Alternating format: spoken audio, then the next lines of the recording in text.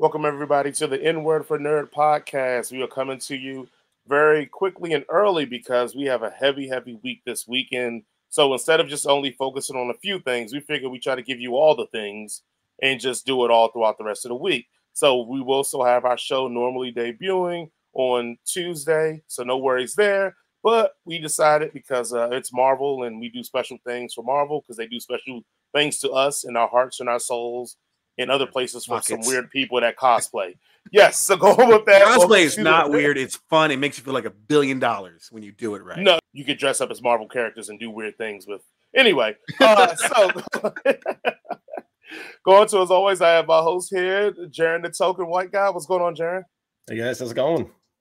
Good to see everybody. Right. And then we have Duke of all nerds. What's going on, Duke? Doing good. And we don't see anybody besides the three of us.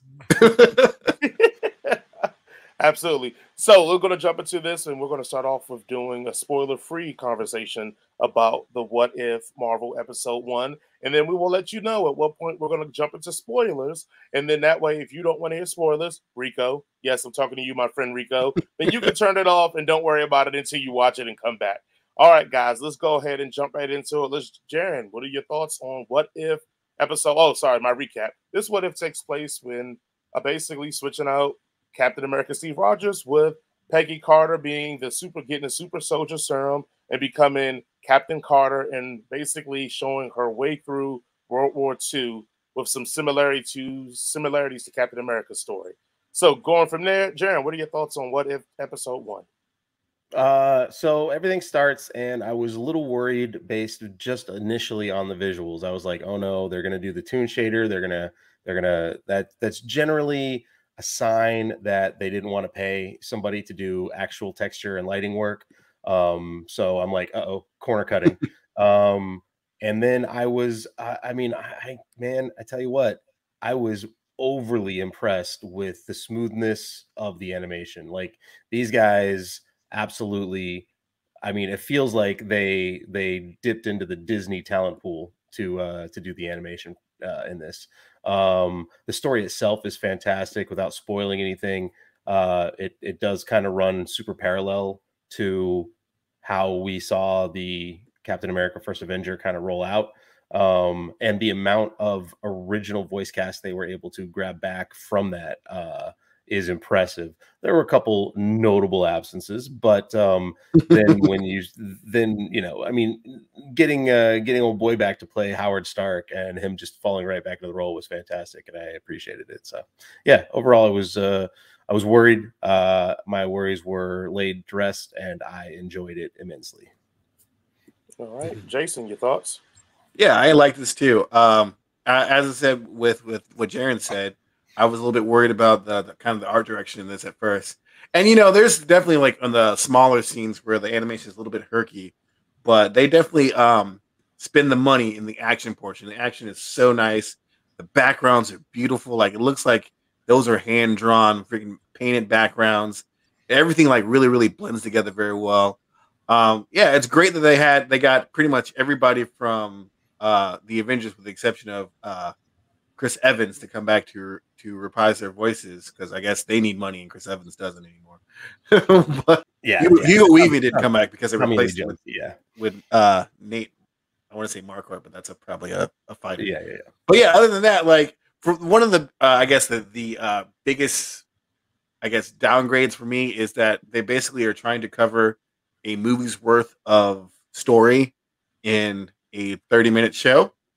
Without getting into spoilers, they pretty much almost hit for the major plot points, and it just felt a little bit rushed because they're trying to fit it all in. So other than that, it was still really good.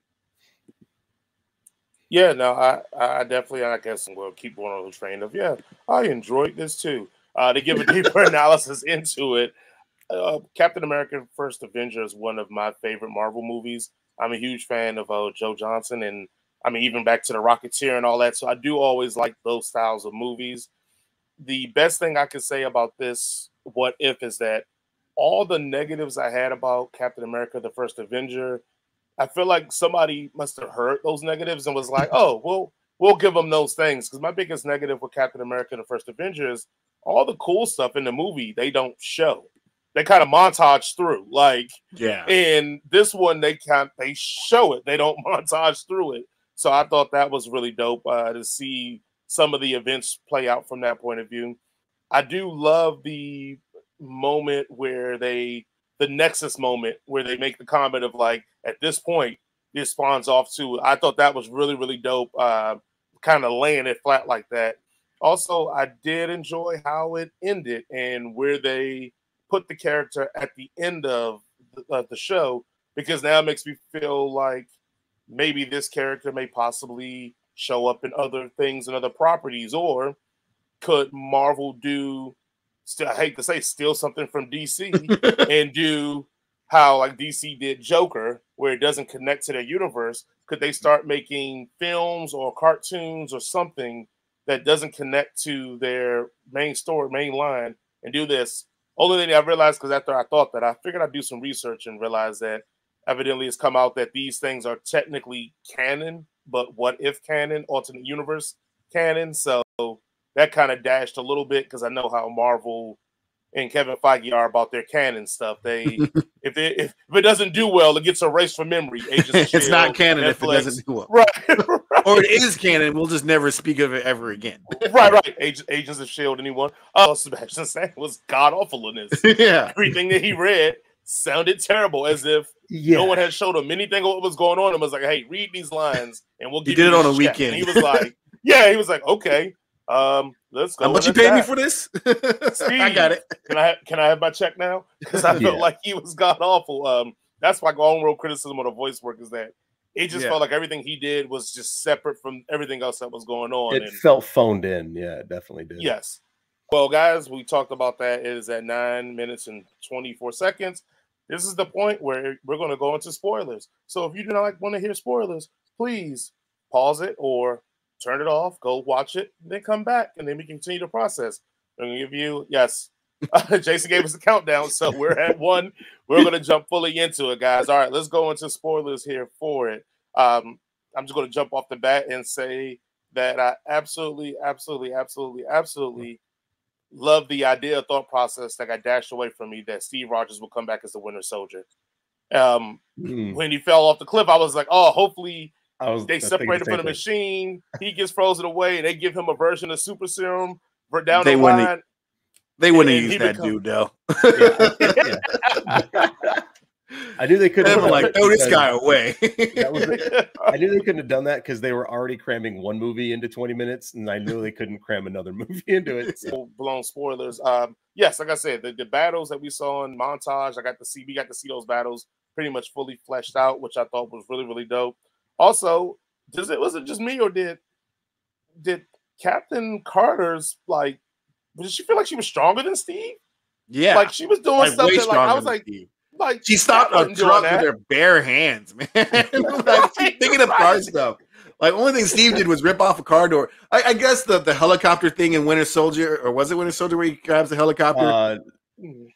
Yeah. That's pretty strong, but like she was. I don't know. I would chalk it up to her just being a little more creative with it, or having more rage for being a woman in that era. She was definitely more about that life than Steve was to begin with. Yeah. Like, oh, we can go murder people now? Let's do it. She was about ready. She was like ready to crack heads.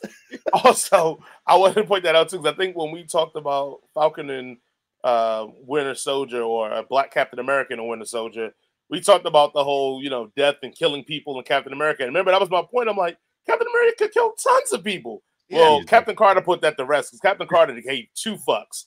She was slaughtering guys like it was nothing, like nobody's business. Remember the dude in the airplane? She hits him in the face with the shield 3 times. Like, which if this was an R-rated cartoon, he would have been splattering everywhere. Like, I think there's a difference though between like killing people in war and then everybody likes to kill Nazis. I mean, like, come on, that's the get out of jail free type of people you can kill and not feel bad about it. But like, I guess the only question I had too was this the nexus point of splitting? Is this going to be the point that splits out to all the other what if universes, or is this just in its own pocket? I think these episodes are supposed to be connected. Are they? I think That's so. what I'm saying. I feel like the Watcher made it feel that Because- way. He was like, this one spawned other universes. Like I felt like Because- he was making it seem like that was the point. In previews for other episodes, Agent Carter or Captain Carter shows up like that, especially with the one with the zombie Captain America. She actually fights him. So I think these are all supposed to be connected. But here, who knows? I don't know. Yeah, I mean, Which would make sense how it ended. Yeah, they definitely dump her into. I mean, it seemed like the Prime universe. Well, it's just the modern day era of that universe, maybe. It looked like Barton and Sam Jackson were in the same facility that they were testing the Tesseract in Avengers 1. Yeah, that's where. But instead of Loki coming through the portal, it was Captain Carter. So they even say like, "Put the sword down." Like in the Avengers 1, he's like, "Put the scepter down or the spear down or whatever." Yeah. So like there was a mirror of those two scenes. Yeah. So I would assume they're in a different universe where there's a Captain Carter and not the mainline MCU verse, because that would be hard to explain to people. Like, oh yeah, hey Steve, you know how you should have went back in time and to date your girlfriend? Well, there she is over there with superpowers too. Yeah. How could you guys can have the rough sex? Yeah. You don't have to be so gentle anymore. Yeah, no holding back, Steve. The Red Skull's plan here. Like, is he a moron or like what? It's like, I'm going to open a dimension. He's going to be our champion. Like, did you talk to him first? Did you ask him if he wanted to do that? Like, you got what you deserve. Yeah, it was very Saturday morning cartoon villain plot right there. Like, we'll just get a monster here and control it somehow. Because I mean, we're Nazis and we control monsters, so it's kind of our thing. Did you figure out how to control the monster first? Nah, we'll get it in. We'll get it in here first. Details. Right. I mean, the guy doesn't have a face, so I'm pretty sure he was very confident in his ability to tame any beast. And then it turned into some hentai porn. I was like, oh no. Yeah, there was definitely. Well, I guess too that I guess this is now officially going to be the thing in this Marvel universe. Like, hey, let's get one of the most badass villains and just like disregard him easily every time because like it's like because reasons. I mean, what if? So. Right. What if Red Skull wasn't a practitioner, super genius? What if he was just a moron and summoned a monster that killed him right away? I like the Starks, so I was super excited to see more Howard running around. I did think it was a bit of a. I mean, it was executed well, but it wasn't in keeping with the story that he would somehow create an Iron Man suit before his son had the inspiration for it. But he didn't have the Tesseract until after the war, though. Yeah, so I don't know if maybe. I thought that one was kind of like where this is a sports reference. I would have thrown the flag on that one, the Stark thing. I mean, Tony built his because of the situation he was in. It wasn't like Tony was sitting around thinking, "Man, I just want like a suit of armor that I could fly in, that could shoot me." Like he built that suit because it was like protection against bullets when he decided to make his escape. Like. Tony's father had no reason to make that suit. Like, no reason to want to make an armored suit. Like, if anything, he would have made a better, like plane or some crap like that. Like, I do think that like Dominic Cooper sounded like he was having fun doing Harlan Stark. He sounded like he was there for this whole entire project. He was having a good time. It was contagious. I also who makes a blue button? I did enjoy the fight scene in the air with the planes. I thought that was one of the scenes I was like, I wish this was actually in a movie. Yeah, like, I wish this was Captain America 4. We're calling you. Like, even if you recreate it in live action with like watching maybe a movie of Captain Carter or something. I don't know. Figure it out. Make that scene live action because that was just dope. Like, dude, when she goes through the bomber and through the gunner windshield and jumps out and takes out oh my god, it was so awesome.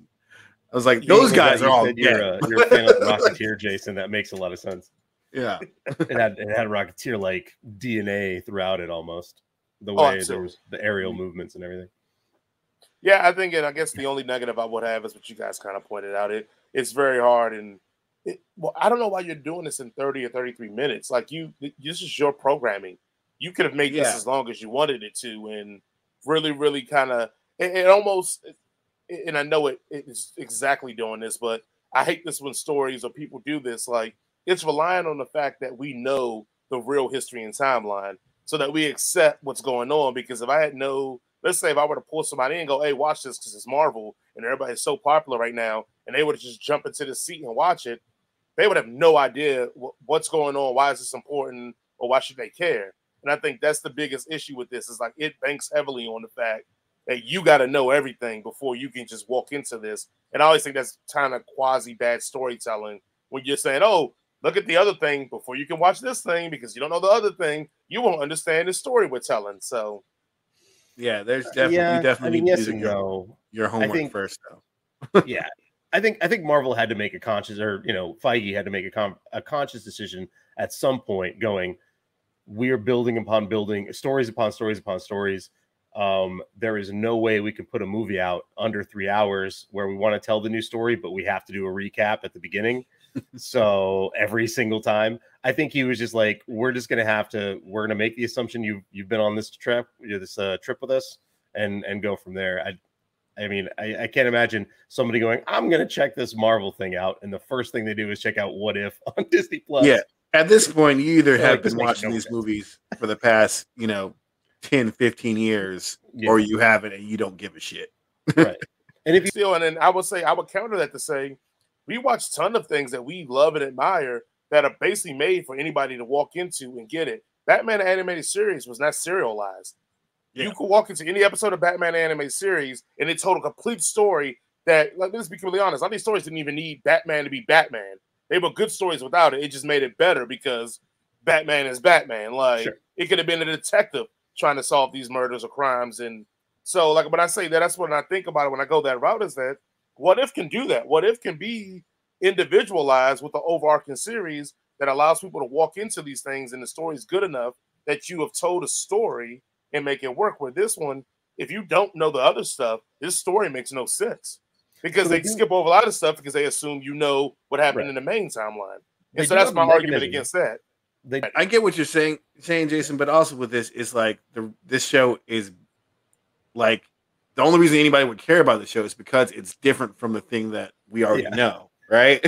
By its very nature, it's fundamental like core concept is that it's built in on all these other stories and they're just doing it differently. So it would be kind of hard to do this sort of series without, having people watch the stuff beforehand because there would be no context for any of this. And to do it over again, it would be kind of hard to do a series like this where you just don't kind of like have to not make reference to the stuff that has already come because it's the whole concept is that this is different from that movie. So right, we talked about voice casting and we all three blew past the one person that I wanted to talk about because I forgot about his name, but Jeffrey Wright as the Watcher. Oh yes, as the Watcher. Yeah. Yes, nailed it in every way possible. The scientist guy from Westworld, killing it. Jeffrey Wright. Yes. He's in a lot of shit. He was in Casino Royale. He's in a lot of Bond movies. He's Jeffrey fucking Wright. I can let that guy talk to me about the phone book, and I just like yes. Manchurian Candidate. Yeah. Apparently he's Commissioner Gordon in the new Batman movie. Yes. That hasn't come out yet with Patterson. He's in the trailer. Or is it? What are we saying for Robert Patterson's Batman? Robert Patterson. Oh no! Or no, it's Patman. It's Patman. Any closing words on What If? Episode 1 for next week's. Did they say what is it going to be? No, but I'm there. It doesn't matter. I'm sure it'll be good. It's all going to be a random, what if. So yeah. All right. Well, Jason, any final thoughts? I gotta watch Titans after this, and my heart hurts. Ooh, are you gonna buckle up? Because I know how you the venom that I you have feel about to. Titans. I hate myself on the inside, so I must. Say, who hurt you, Jason? Oh, I'm going to watch Titans too. Don't get it twisted, but I enjoy Titans a lot more than Jason enjoys Titans. So I have given up on shows that I liked way better than this. So why are you sticking around? Because it's Teen Titans. I gotta be here. Right. They're my favorites. I've got to be here. I don't just go watch Teen Titans go to the movies again. That shit was dope. Look, Well, that ends another quick hitting episode of the N-Word for Nerd podcast. Please check us out on all our social medias, Facebook, YouTube. Like and subscribe. Follow us if you listen to the whole podcast. We're on all DSPs, Spotify, Apple Podcasts, Google Podcasts, iTunes. We're everywhere that you want to be. And if we're not there, let us know because we'll find a way to get there as well. Any closing remarks? Anything you want to say to anybody, Jaron? No, I'm What If was great. I'm excited about the rest of the series, and I'm sorry that I made you guys watch that Monster Hunter movie because oh my god. Oh, we haven't watched it yet, so I'm good. Jason number A. Just be kind and tip your servers and bartenders 20%.